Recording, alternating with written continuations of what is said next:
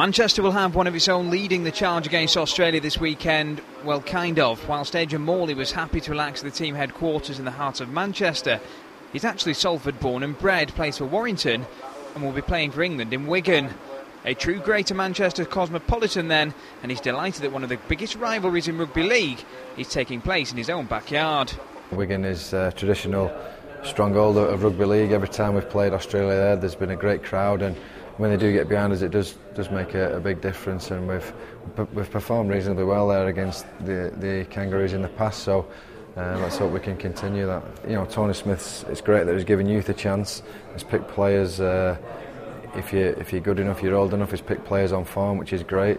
There's still a few old heads in there, as you say, but it's a really good mixture of experience and youth, and team spirit's great. Everything's going well, so it's, you know, we want to do well in this tournament, don't get me wrong, but as you say, it's also building for the future. Morley's not the only local player who will line up for England at the DW Stadium.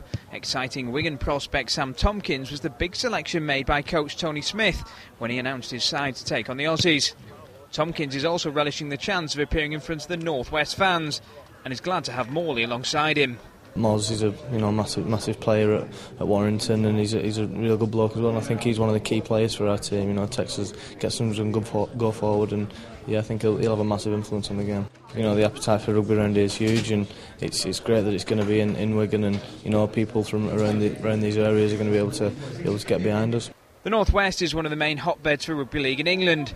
The Four Nations clash at the DW Stadium is a fitting reward for their support. We're delighted, you know, that the game's so close to Manchester, and we're hoping that a lot of people come and support us. And you know, it is a hotbed. There's, all around this area there's tremendous players right on the doorstep. So you know, we're hoping that we put on a good performance, gets everybody behind us, and you know, we'll look for a really good support there on Saturday night. England will have to improve on their opening tournament performance against France to have any chance of competing with the might of the Australians. But with an exciting blend of youth and experience and some local talent, success may be in their grasp.